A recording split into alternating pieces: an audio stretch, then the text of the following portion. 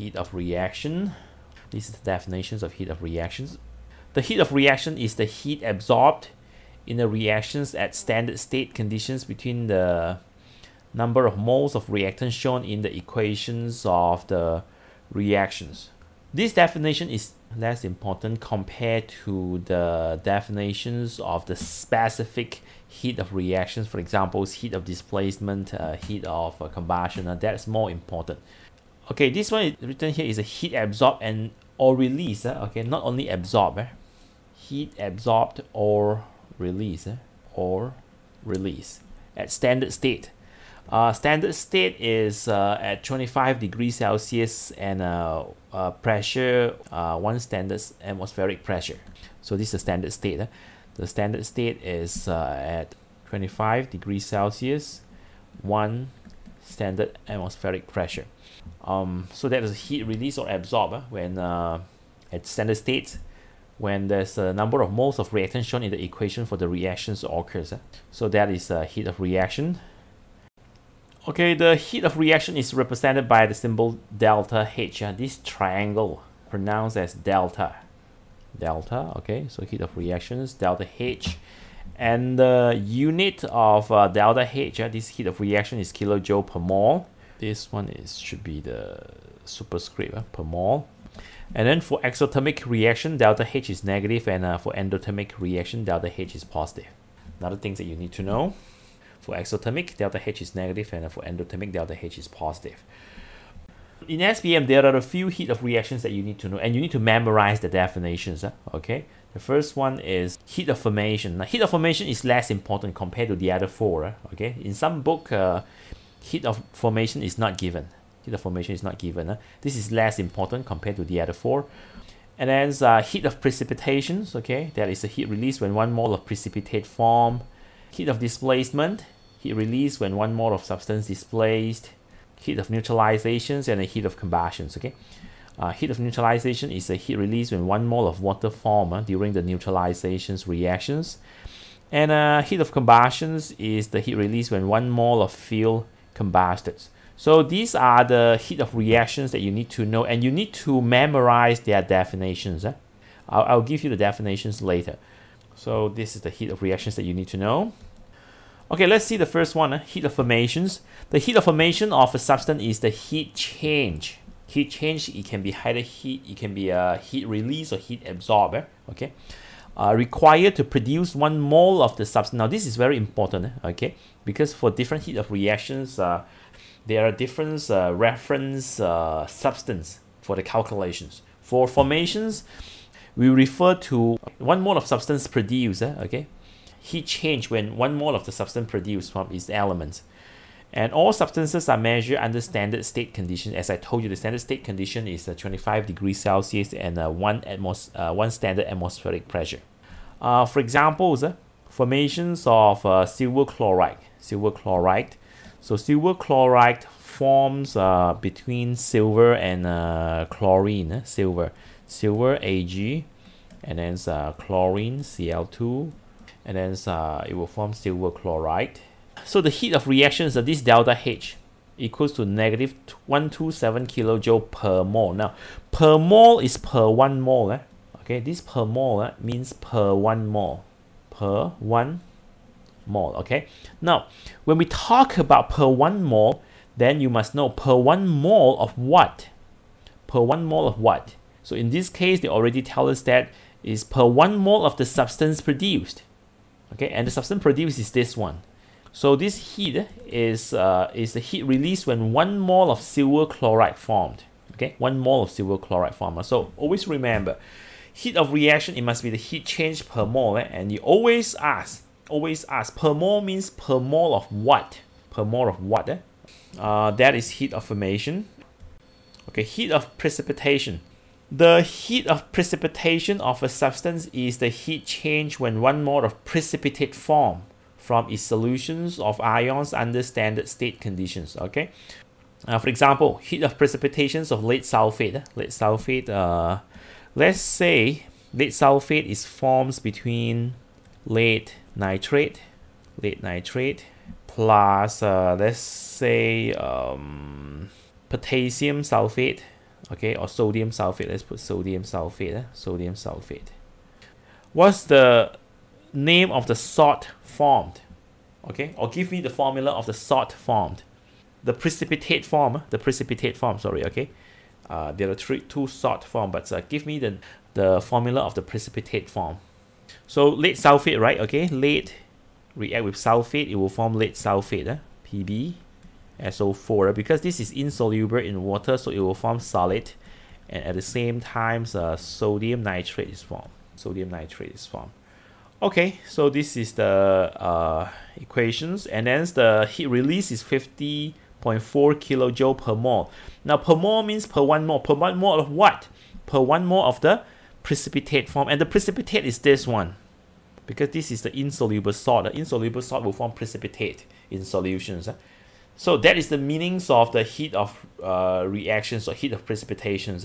Okay, how much heat released when 1 mole of precipitate form. Okay, next one, heat of displacement. Heat of displacement of an element is the heat change when 1 mole of elements displaced. 1 mole of element displaced.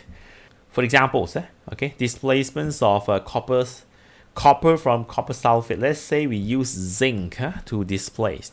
Zinc react with copper sulfate, form zinc sulfate, and then the copper is displaced.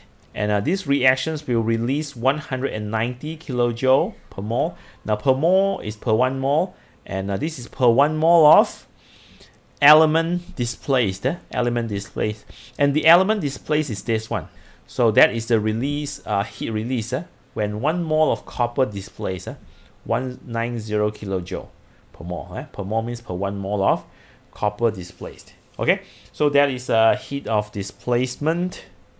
Heat of neutralization is a heat change when 1 mole of water formed by neutralizations of hydrogen ions by hydroxide ion with measurements under standard conditions. Okay, for example, let's say nitric acid, okay, HNO3, nitric acid, react with sodium hydroxide.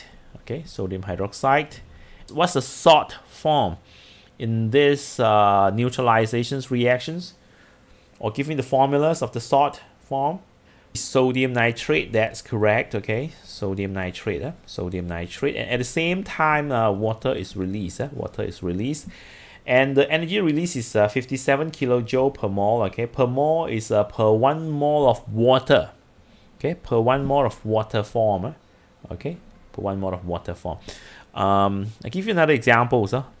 HCl react with let's say potassium hydroxide. This is another alkali, and it will form potassium chloride, and at the same time water release. Okay, under this one also the amount of heat release is the same. It's 57 kilojoule per mole of water. As long as there's 1 mole of water form in a neutralization reaction, then it will release a 57 kilojoule. Okay, no matter what kinds of the acid you use and what kinds of the alkali you use, as long as there is a formations of 1 mole of water, then it will release 57 kilojoule heat energy. Okay, so that is heat of neutralization. Okay, heat of combustion is the heat energy evolved or released when 1 mole of the substance is completely burned. So this one, combustions of 1 mole of the fuel. Okay, combustion of 1 mole of the fuel. For example, ethane. Ethane is C2H6.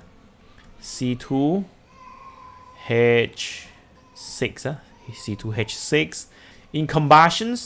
In combustions, we need oxygens. Tell me, what's the products of combustions of ethane? What's the products of combustions of ethane?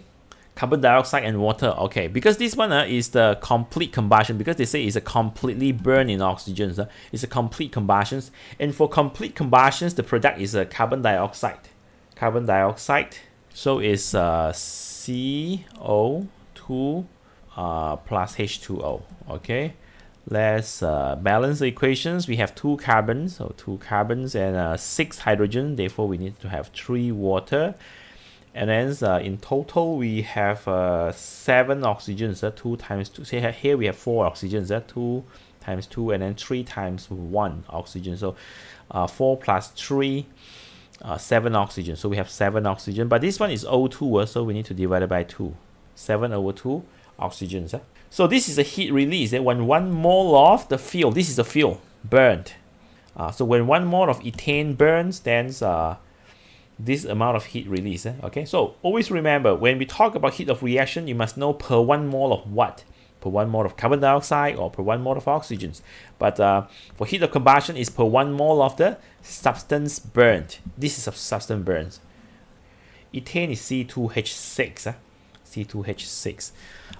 For C2H5, we have C2H5OH or C2H5COOH. This is ethanol. This is ethanoic acid. CnH2n plus 2, yes. Okay, so CnH2n plus 2. Okay, so when n equal to 2, when n equal to 2, then is C2H 2 times 2 plus 2, right? Okay, 2 times 2 plus 2 is 6. So therefore it's C2H6. Why 7 over 2 oxygens? Okay, let's erase this first. Here we have 2 times 2, okay, O2, right? 2 times 2, so we have 4 oxygens. 4 oxygens, and here 3 times 1, we have 3 oxygens. I think I shouldn't write. It looks like 30, 40, okay? So you just need to know that we have 7 oxygens. But if you put 7 here, you put 7 here now. This is O2. This is O2, right? So 7 O2, then you're going to have 14 oxygens, right? Because each molecule has 2 oxygens. So 7 times 2, 14. But here only have 7 oxygens, so we need to divide it by 2. So 7 times 2, 14. 14 divided by 2, then we have 7 oxygens. We do this only for the equations of combustions only. Only for combustions only. For the others, we do not use fractions. When we balance the equations, especially when we balance the oxygens, we use fractions. That is because this is O2. If you put 7 times O2, then we have 14 oxygens. So we need to divide it by 2. The heat of combustions, okay. The heat change of combustion applies to the complete combustions only, okay. Because for combustion, we have complete combustions and incomplete combustions. And for incomplete combustions, the products may be carbon monoxide or just carbon. But for heat of combustions, it only applies to the complete combustion that produce carbon dioxide only. Combustions always release energy, release heat, right? Okay, when you burn something, it releases heat. Okay, so therefore the heat of combustion is always negative. So that's something that you need to know.